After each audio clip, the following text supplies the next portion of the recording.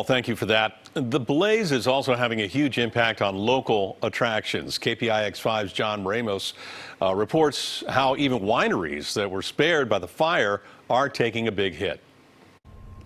Some of the wineries along Silverado Trail suffered only minor losses, like these solar panels bordering the burned hillside.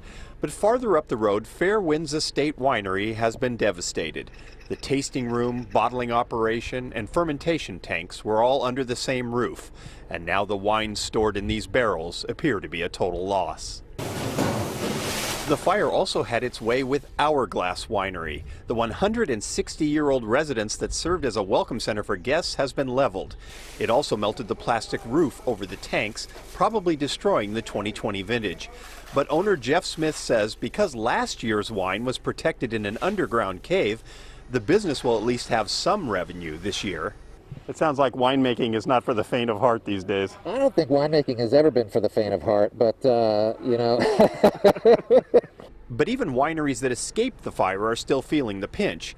Road closures, power outages, and foul air have killed the tourist trade for now, which not only hurts wine sales, but every other hospitality business.